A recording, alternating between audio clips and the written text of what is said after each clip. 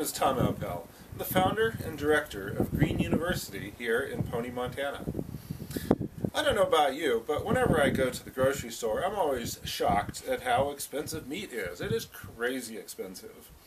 And not only that, but the quality is questionable. You never know, is the meat full of antibiotics and growth hormones? Fortunately, there is an alternative. You'll often pass up perfectly good roadkill game on the side of the highway, maybe even on your way to the grocery store or out to go hunting. And so that's what we're going to do today, is to go through the step-by-step process for butchering roadkill deer so that you can fill your freezer with all-natural, wild and free organic venison. Roadkill laws vary a lot from state to state. Here in Montana, there was never any law against picking up roadkill game, and people traditionally did. I've even talked to old-timers who mentioned being fed roadkill venison in school. On the other hand, there was never any law stating that it was legal to pick up roadkill game, and over time it was increasingly interpreted to mean that it wasn't legal to pick up roadkill game. Fortunately, a few years ago, the Montana legislature formally legalized the use of roadkill game, including deer, elk, antelope, and moose. And it's a great system. It's all that's required is a free permit. You just, when you get home, you go online and you fill out a tag that lets the state knows what was picked up and where it was found. It helps them better track the wildlife and wildlife issues. So be sure to investigate the roadkill laws in your state before you pick up game. Now there's one feature about my Subaru that I really like, and I want to share that with you here, and that's that it has this nice rubber mat in the back. So you can put a deer in here, and it contains any messes from blood or from any manure or anything that spills out, and all you got to do is just take this out and clean it. It also has this nice rim around the edge that helps to contain spills. Back to our deer here. I always hate to see animals get killed on the roads, and unfortunately it's just a fact of life here in Montana because we do have a lot of wildlife, and so there are a lot of car and wildlife collisions.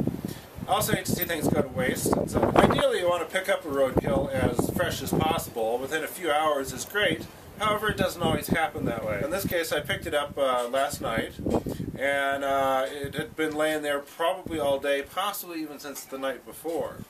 However, it is March here. It's still winter in Montana, so it's been well refrigerated, and it's a little stiff, but overall in pretty good shape. And eyes are still clear there, and so there'll be some good meat that we can salvage off this deer.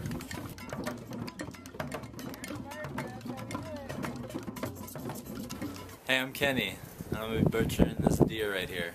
First, we're going to make the cuts. Well, you want to cut around all the joints of the legs. So here, here, here. And then you want to join those cuts. I follow the color of the hair all the way down to the butthole. The entire process of skinning and butchering roadkill deer is included in vivid step-by-step photos in my book, Foraging the Mountain West. Try and utilize the closest point of the knife, because that's where I have the most control for knife safety.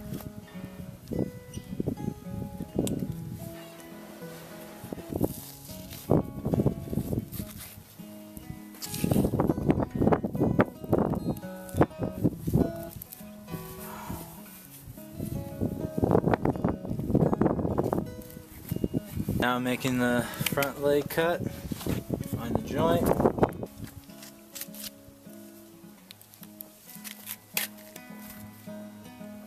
And again, I follow the different hair colored line to the center of the chest.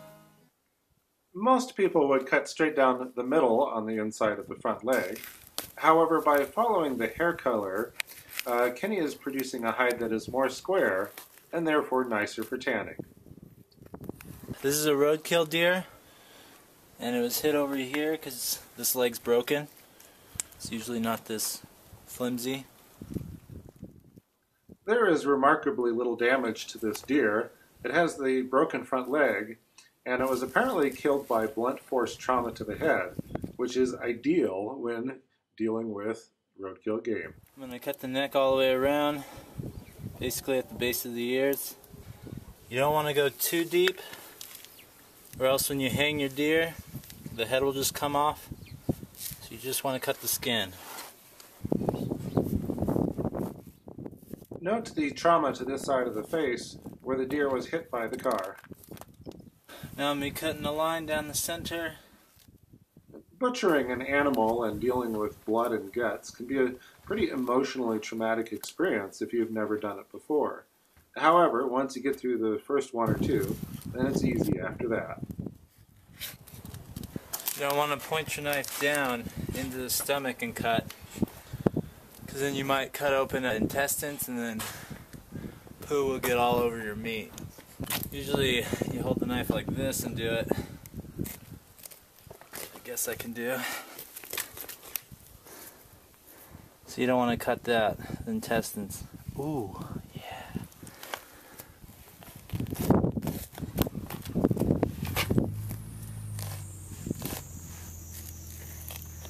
This is a method I read in a book. It's the shove and stick. It's where you shove your knife on the outer edge of the anus and cut around it, pull it out a couple inches, and then tie it so that way poo doesn't come out. See, I can pull out the anus now. Every person that butchers game develops their own process for it. If this were me, I would have hung the deer first, then removed the 4 lower legs, then made the cuts, skinned the deer, and finally gutted it. And that's the beauty of it, is that there isn't a specific right or wrong way to do it. Any way you can muddle through it is fine, and there's no need to be intimidated by the process.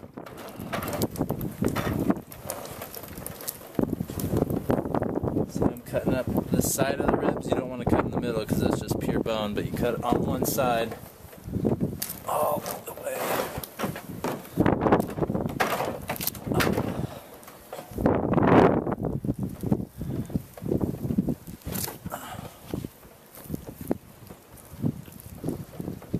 So I like to see what I'm doing, so I grab a stick and I wedge it in to open up the rib cage. I need to learn more about anatomy. There we go. I'm going to just grab the heart right now.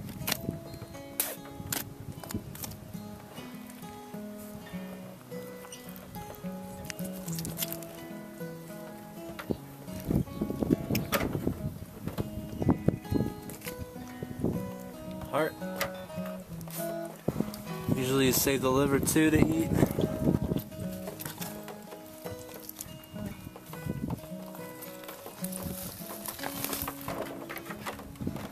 Liver. There's this lining that separates the upper organs from the lower organs. You go ahead and cut that. There's a whole bunch of blood pool up. Don't be too worried.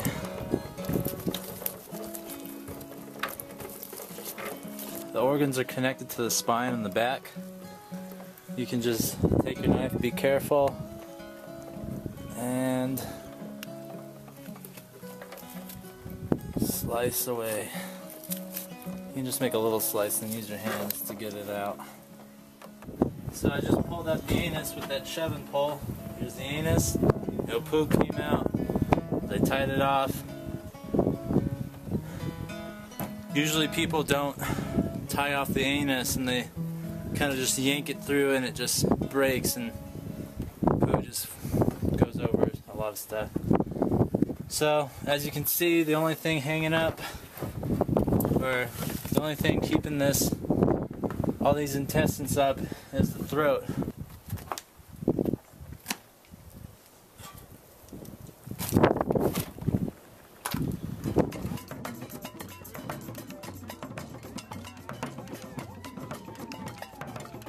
Now we're going to take off the hide, just using our hands, sometimes our knife.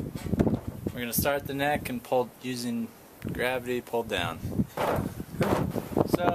I want to tan this lady's hide, and I want the hide to be in one piece and without, we call them score marks, when you accidentally slice the skin with your knife. Let me help you with your coat, ma'am. Do you want to tan your own hide? Step-by-step instructions are included in my book, Participating in Nature, Wilderness Survival, and Primitive Living Skills. A lot of meat on here. I'm going to try and, you can sometimes cut off or pull off the hide without meat on it. Just got to kind of coerce it.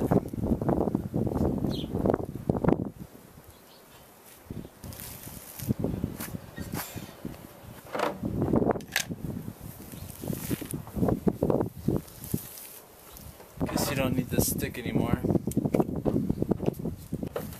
It's way easier taking off a hide when it's fresh than when it's old. So you're saying this is old? This is older. Okay.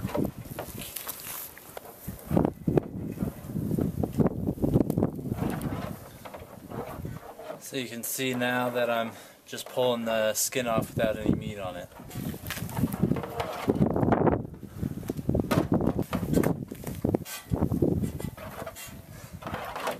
This is where he was hit by a car, broken bone. It's really hard on the fingers if you try and dig them with your fingers. I'm still working on not doing that, but try and use your fist.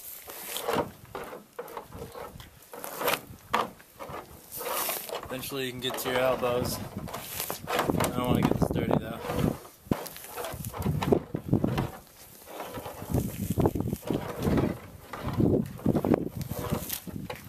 It's a great workout.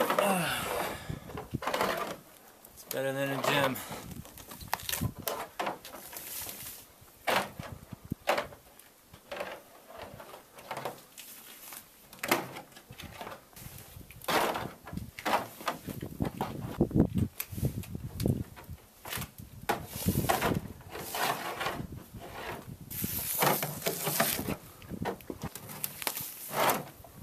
So I'm done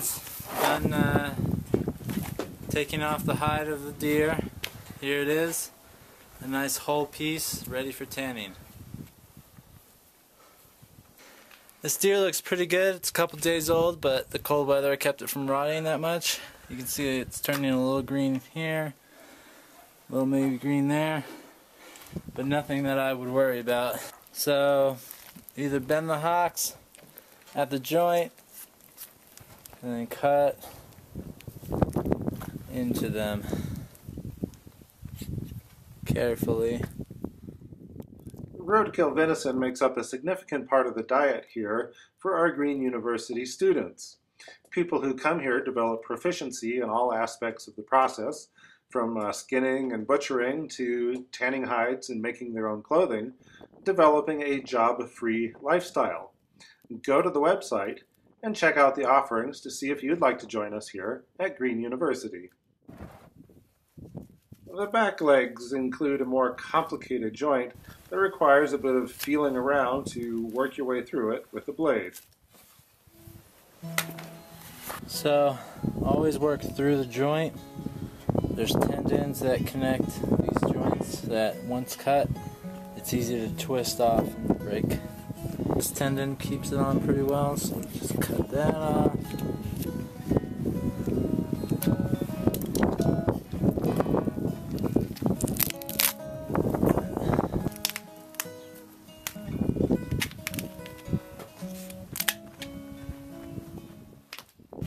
Before we moved inside, Kenny went ahead and fleshed and scraped the hide to prepare it for tanning.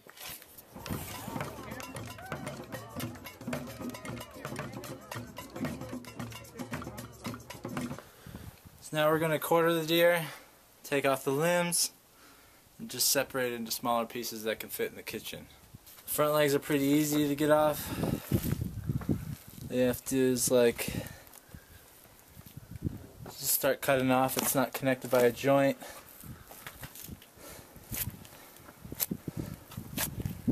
It's connected by don't even know what to call it. But that was easy.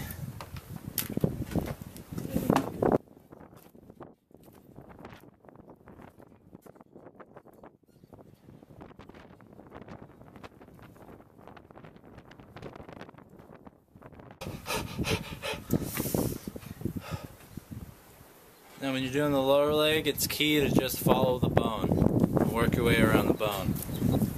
See, I'm hitting bone, so I'm working my way down.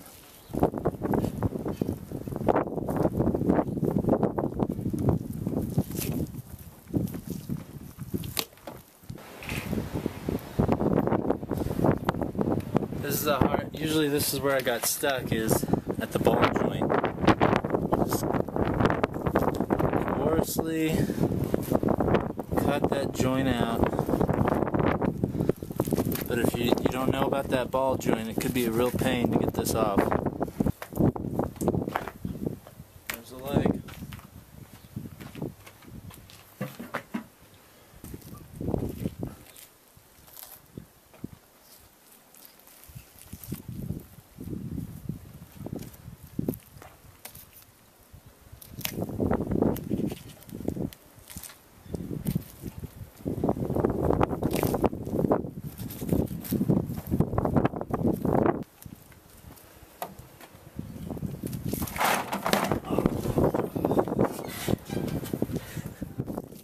To remove the back straps, start by cutting down along both sides of the backbone. On this side. You could work out the back straps with your hand. If you leave the back straps in place, you can cut across the vertebrae with a saw to make T-bone steaks, but that is a lot more work. This is the best part of the deer, it's the tender.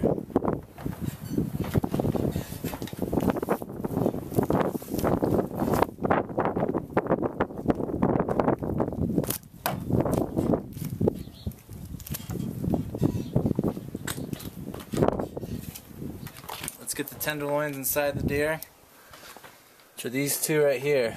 You can start by making a little slit on top.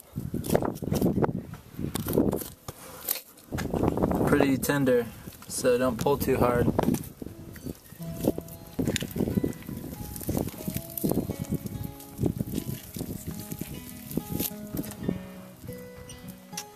I think I wasted a lot.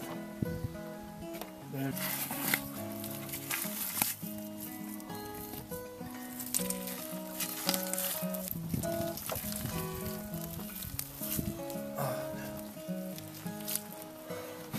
See how easy it is to just rip it off? Let's take off all this flab. Probably could have done that sooner. But how will you use that? That's a good question. I think I'm gonna just, depending on how much fat is on here, I can either cut it into stir fry pieces or maybe hang it up for jerky.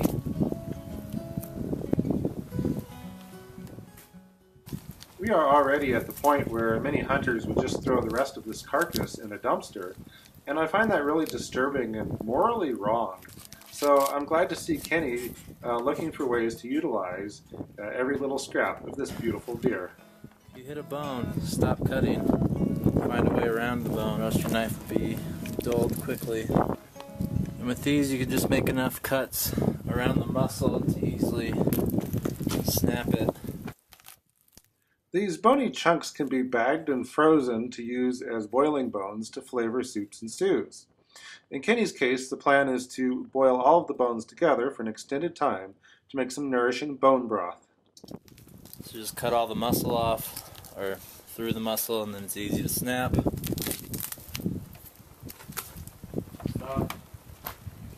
Just take off as much meat as I can, or stir fry meat.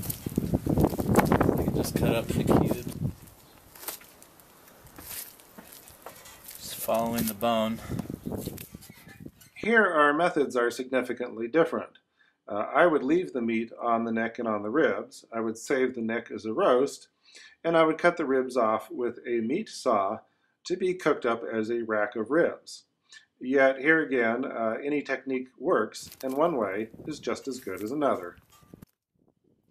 Hunters often throw racks of ribs in the dumpsters loaded with meat, and even the wild game processors don't process the ribs unless the customers ask for it. Because of this, my friends Chris and Bartle were able to salvage enough meat to can 400 quarts of venison this last fall, all that meat without firing a single shot.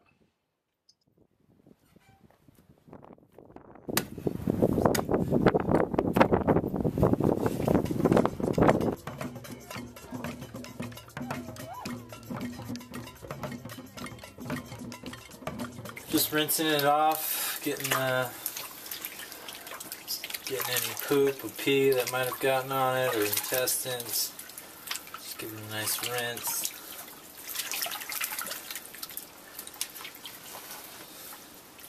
This is coagulation that can also be taken off.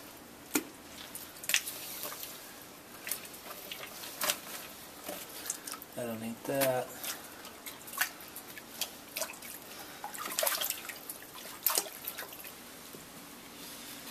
Alright, so the bone goes like this. You can just cut in and just take this whole part out. That's what I'm going to do. You can see where muscle is and just kind of follow it. Go down to the bone, turn, and go down. You hit bone, go around it,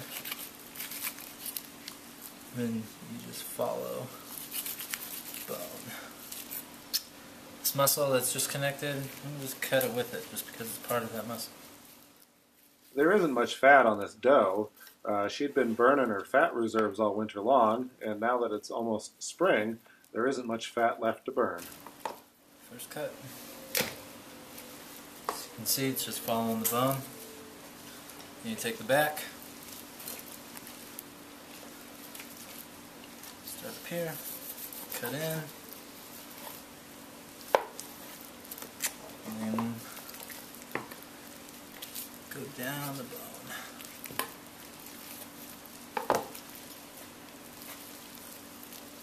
Make sure the sides are cut off, just so I get a bigger piece of meat for jerkying.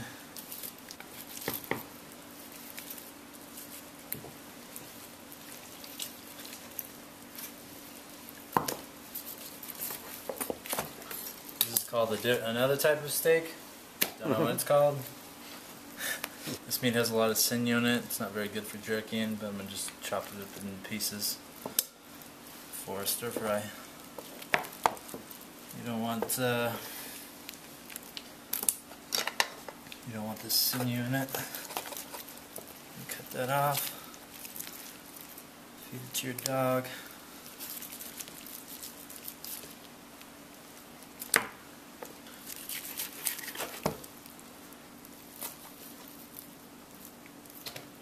The rest of this goes into a crock pot for bone broth. The muscles, they run this way, so I'm going to cut this way to make the steaks. These knives are pretty dull, and it would make sense to stop and sharpen them, but with a little sawing back and forth, they do go through the meat.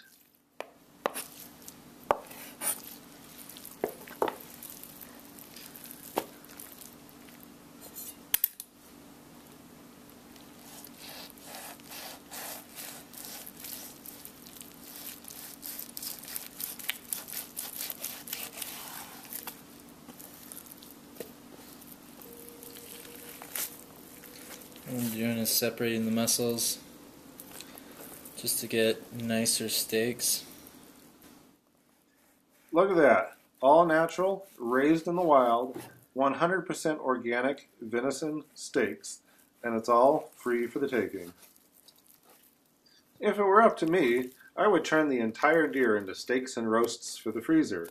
However, Kenny claimed this deer, so this is all the steaks I get. He's going to turn the rest of the deer into jerky.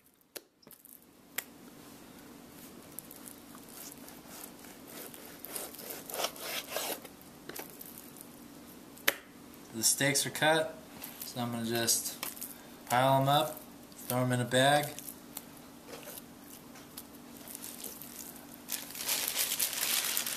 Any old bag will work. There's no need to go out and buy freezer wrap to package your meat. Recycled plastic bags work just as well. Bread bags are my personal favorite. Just be sure to label them so you can identify what's in your freezer.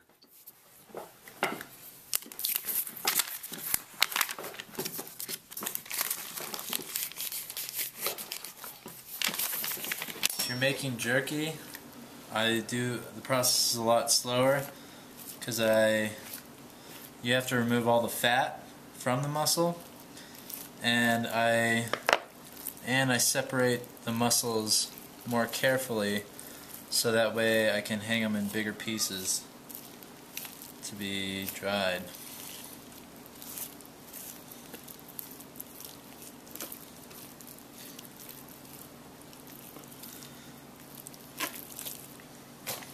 I used to cut these in really small slices, but I switched to just cutting huge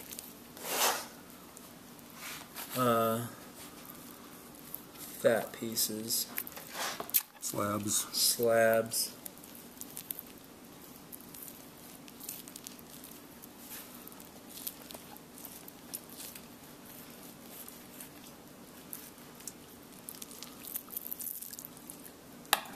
There's one slab.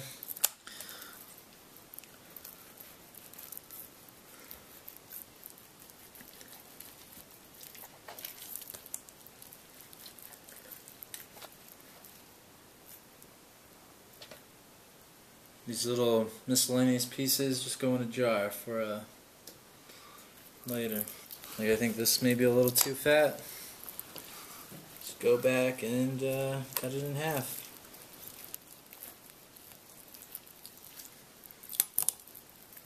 There we go. There's a whole slab to hang up.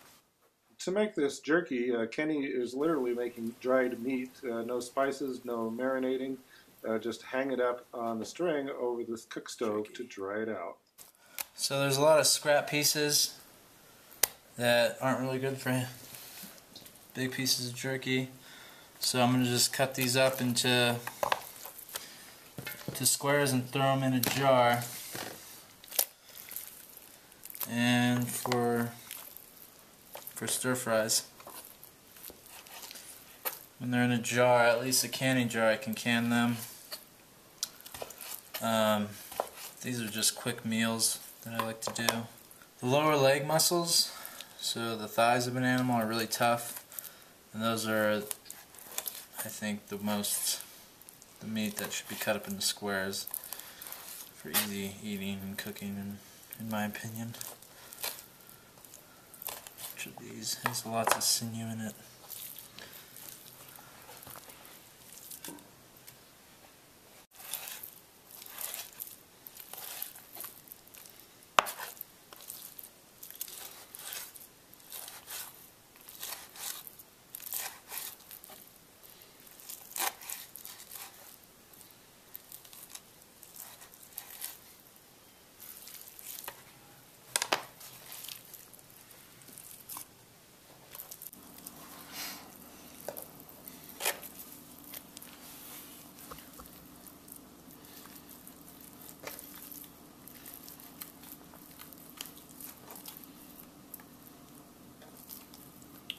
Oh, that's a beautiful looking piece of meat there.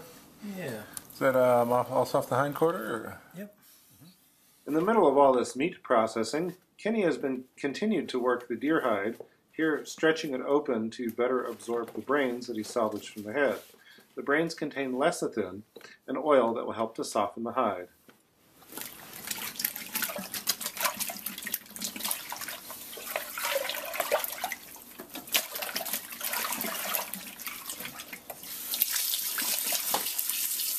But I'm just cutting in between the ribs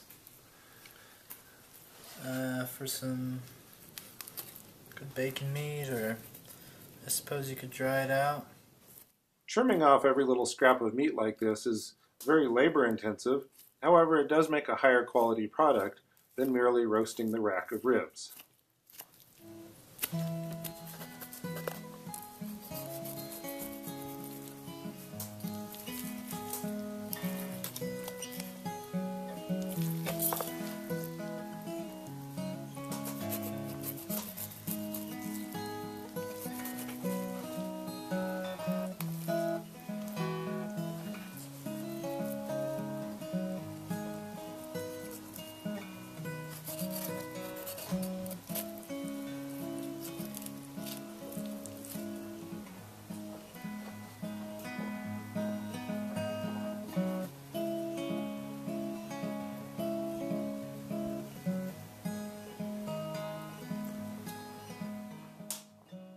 All of these rib bones will be saved for making bone broth.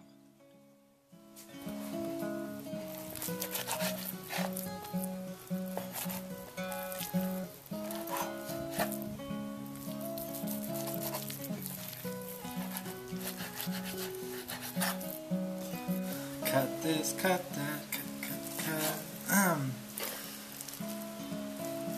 Look at all that meat we got. Working with all this beautiful meat, we just couldn't wait to cook some up, so we started with chopped venison heart, fried in butter. Talk about delicious.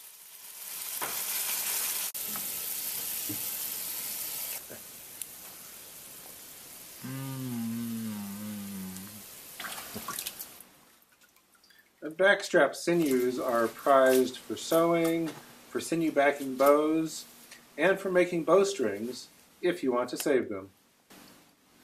Use the back end of the knife to get it off so you don't cut the sinew, if you want to use it. Just kind of slide. I like cutting butterfly steaks from the backstraps, as discussed in my book, Foraging the Mountain West. However, for Kenny's purposes, cutting long strips works great for his growing jerky forest hanging above the cook stove. Well, this looks really black. Great for dogs. Look how much coagulation is on this broken leg.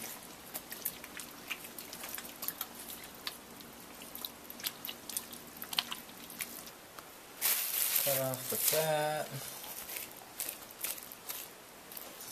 Cut off the quag. Give it to the chickens. The front quarters can be quickly split apart into 3 sections, making 2 nice small roasts and 1 boiling bone. In this case, however, Kenny is deboning everything in order to cut strips for making jerky. The leftover bones are added to the pile for making bone broth.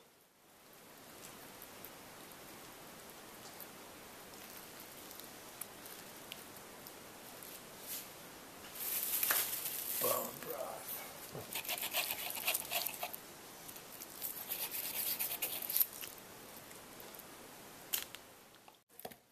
Here is the front shoulder blade.